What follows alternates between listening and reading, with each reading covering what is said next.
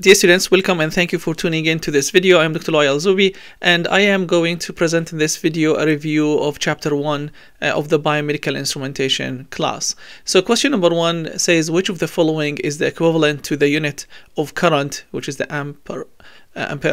And so is it a coulomb per meter, or coulombs per volt, or coulombs per second, or coulombs per meter square? So the answer for this question is actually number C. It's coulomb per second, because the current is the rate of change of charges per unit time. So that is the correct answer that we are looking for this question. Now for question 2, which of the following is the equivalent of the unit of volt, which is the unit to measuring of electrical potential? So the unit of volt, actually it's the energy energy consumption per charge passing through a wire or a connector. So this is the answer for this is B, which is joules per coulombs. So that is the answer that we're looking for actually here. Now for question number 3, according to Kirchhoff's current law, the sum of the current entering a node equals to 0. Is this true or false? It is actually false, because it should be the net current entering is 0, a node equals to 0, not the sum of currents entering a node equals to 0. So that is a false statement. So if we go to the next question, so number 4, the resistance is directly proportional to resistivity. That's number 4. That is true. Remember that R equals rho L over the cross-sectional area. So the resistivity is rho, and so the resistance equal rho multiplied by the length of the wire divided by the cross-sectional area of the wire. And remember that the resistivity is a material property. So the answer for number 4 is true. Now number 5, how many alternative operational modes are used in medical instrumentations? How many alternative operational modes are used in medical instrumentation? And if you go back to the content that we had in the class, you will see that we have 5 operational mode. One of them is direct and indirect, and continuous and discrete. So these are, you can go back to the lecture and you can check those 5 alternative mode. So the answer is C. Now number 6, which of the following requires a power supply? So a photoconductive cell, a photovoltaic cell, both A and B, nor A, neither A nor B here. Is that the one that we are looking at actually? So it should be neither A nor B. So number 6 actually is the photoconductive cell, because in the photoconductive cell it's modulated device, which means that it the measurand is affecting the power that is supplied to the photoconductive cell, and that's how we do the measurement. So 6, the answer to it is A. Correct. Now number 7, which is the range of measurable potential in biomedical signal?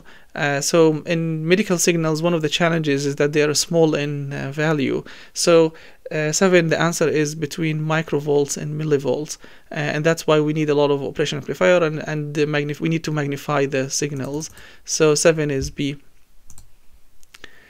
Alright, now if we move to 8, which of the following is not as their desirable static characteristic? And this is if you're looking to compare medical devices or medical instruments between each other. We talked about static and dynamic characteristics. So which of the following is not a desirable static characteristic? And this here, it is the drift. And if you go to the content of the lecture, you can see that drift is actually a non-desirable characteristic of operating an instrument or a medical instrument in DC. because you keep moving away from the values that we want to measure. And if you do, for example, if you have an accelerometer data and you want to integrate it once or twice with the drift, your integration is going to be different from the values that you're looking for. So that's a big challenge in operating a medical instrument in the DC range or the low frequency range. So if we go to the next question, which of the following is usually the same across the available range? And in this one here, you remember we talked about accuracy of reading and accuracy of full range, of full scale. Accuracy of reading, you will have different accuracies depending on the range that you're measuring. For example, if I have a device that measures voltage between 0 and 100 millivolt, we could have accuracy between 0 and 10 millivolt, and then accuracy between 10 and 50 millivolts, and then between 50 and 100 millivolts. So you'll have different readings. So that's what we call different percentage accuracy of reading. But the one that we have a value of accuracy of the full scale is B, actually. So the answer here is B. Now, number 10, high precision measurements imply high accuracy. Is this true or false? Oh, it's a false statement. That does not mean that if high precision does not mean high accuracy. So that's a false statement. And the second question, 11, systemic errors or biases in a measurement can be removed. 11, and that is actually true. And we can remove them in two ways, doing a calibration, and also another way you can do setting up values. And calibration is the most important one that we use in order to remove errors and or biases. 12. When were the three classes of medical devices defined and regulated? This actually was sorry, in 1976, when we have the Act of Medical Devices for the Food and Drug Administration. So that is number 12, and it's 1976. Prior to 1976, there was little actually regulation over medical devices.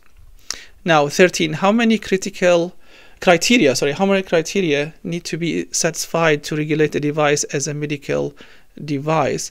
And 13, we are going to have 3 criteria needed to be satisfied to regulate a device as a medical device, and that is related to the intent of use, how it is going to be used, and if it is registered in a special registry. So we have 3 criteria need to be satisfied, and you can check the lecture to know more about these. So you need to make sure that a medical device is registered in the special registry, and also that the intent of use is to heal or improve the health subject, and how it's going to be affecting the body.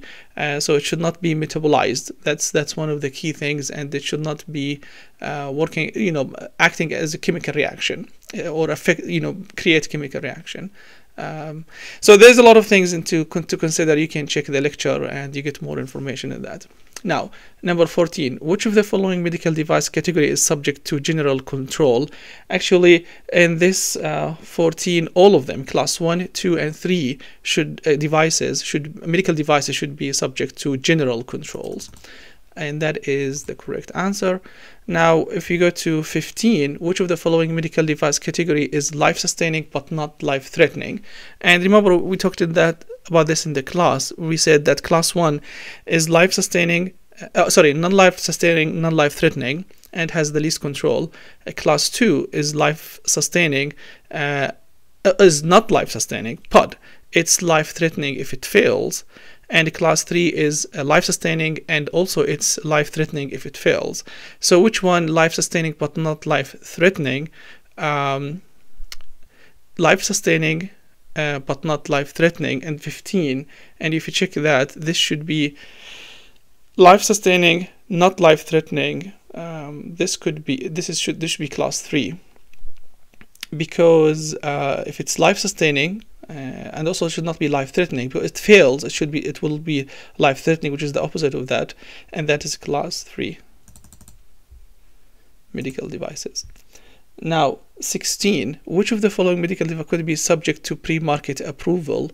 Pre-market approval is the most rigorous approval process, and it is used when you have a device or a technology that has not been proven before. So which of the following medical category could be subject to that? And here that could be, it's not a must, and here we can say that it is class 2. Class 3, it's a must it has to be subject to pre-market approval, but because we have could be, that could be class 2. If it's categorized this way. So I hope this is a quick review, that's helpful, quick review about the content of chapter 1.